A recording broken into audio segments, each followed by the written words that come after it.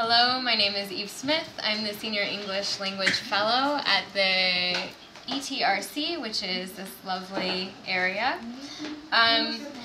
We will be having very soon a book club. So in the US, it's very popular for friends to get together and they all read the same book. And then afterwards, we have a discussion about some of the themes of the book and any questions that we might have about the book or anything that makes us feel excited or passionate or angry even. So you can talk about anything that you want to talk about. And I have selected several books, not all of them are here, but during the course of this year, we're going to be reading together Walking Through Walls by Philip Smith, which is a very creative and interesting book about a young man whose father goes from being an interior designer, and he was very rich and very famous, to becoming a healer. So he could like put his hand on you and heal your body, whatever was wrong with you. And he healed many people in Florida, which is where he's from.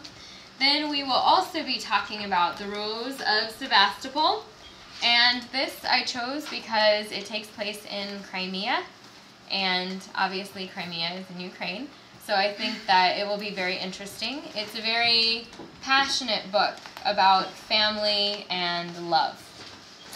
Then we have The Happiness Project, and this one was very popular. As you can see, it was the #1 New York Times bestseller, and I figured in February we may need to revisit our New Year's goals.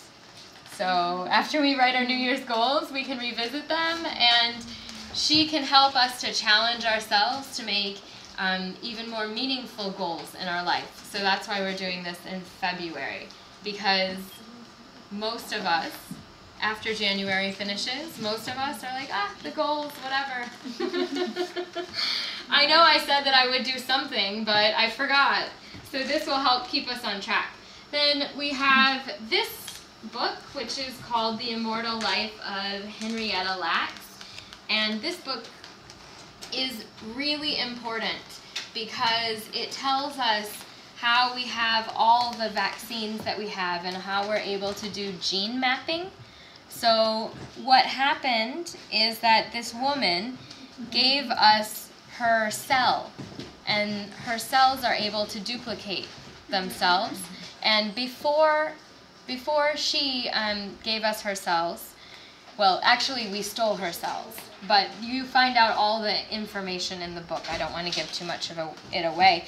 It was impossible to keep a live cell on a petri dish because they always died. And so because of her, we have the vaccines, we have a lot of the medical treatments that we have today. So in my mind, she's a hero, and I think everyone should know about her. And so that's one of the reasons why this book was chosen. And it's very nice. Then finally, we have Having Our Say, which is a fascinating account of the two women who are on the front. It's Bessie Delaney and Sadie Delaney, and when they passed, they were around like 105 and 103. This is when they wrote the book, actually, when they were that age. And it just tells the story of their lives until that point. So you can imagine the things that they saw, history in the United States. And so this chronicles everything. They're African American, and so you get a perspective, and they're fairly upper class African American, so you have a very different perspective on what it's like to be African American in the States during, I think it was like the 1800s to the 1990s that this takes place. This is very fascinating. Anyway, that's the book club. And I hope you can join, everyone. That would be cut. Thank you.